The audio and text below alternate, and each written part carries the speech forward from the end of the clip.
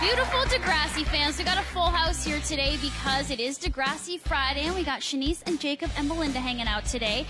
We talked about tonight's episode. Tune in. It's at 9 Eastern, 6 Pacific, right here on Much Music. But I asked everything I wanted to know, and now we've got lots of people here who have pressing questions. They can ask you guys anything they want. Are you ready for this? Anything. All right, it's Degrassi Town Hall. Who's up first? Introduce yourself. Hi, my name is Sophie. I'm a huge fan of Degrassi. And my question is, what was the hardest part about filming last week's episode?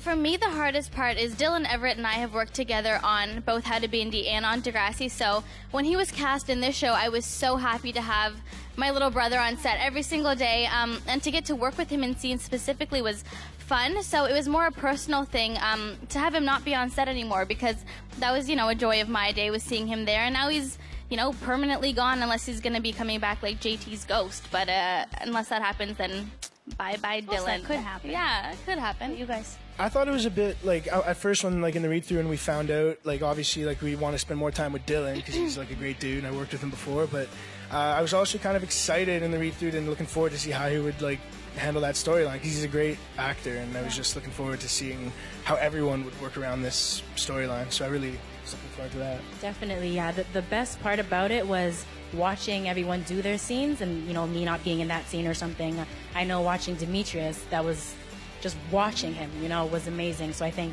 all the actors did a phenomenal job, and I think it was a great episode. It turned out fabulous. Well, yeah, and as sad as it is for the audience to watch, it's also challenging for you guys as actors, so it's a good thing to do.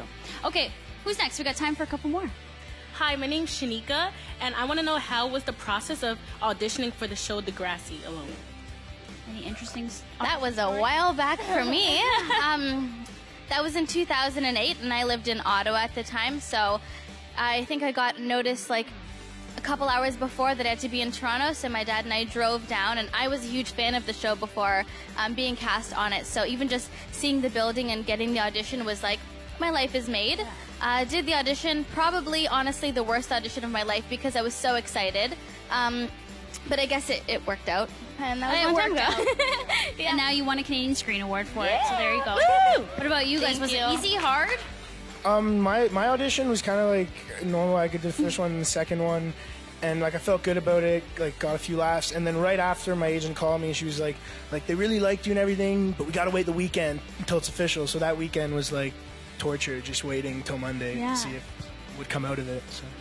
Well, I was really nervous. I mean, it was my third audition ever. Oh, wow. So I was I don't think I'm gonna get this, but it was good. It was really chills inside. It wasn't too bad as I thought, so it was great. And then I got a call a couple days later. I was working at a grocery store, and everyone got free bags that day. I just free bags, not the 5 cents thing. So I was really happy.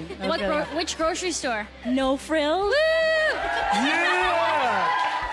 Okay, let's take one more Degrassi fan question. Hi everyone, my name's Amanda, and I'm a huge fan of Degrassi.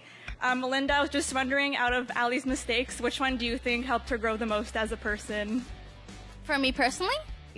Or the character? Oh, I think she learned over the years that boys aren't necessarily her #1 priority, and that maybe she should focus on school and also to take the high road, because there was lots of times where, a boy would have maybe cheated on her, and then she thought it'd be a good idea to prostitute or something. So, I think, 6 seasons later, hopefully, I don't know what's coming up, but hopefully she's learned. But knowing Allie, she will not have learned.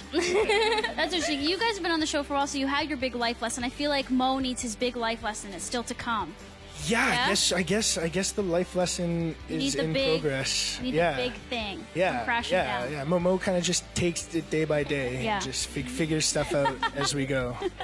Okay, well, tune in for a new episode of Degrassi tonight on Much, 9 Eastern, 6 Pacific. It's going to be so fun. And actually, we have the premiere of a brand new video from Nelly, the Nelly. This one's called Hey Portia, here on New Music Live.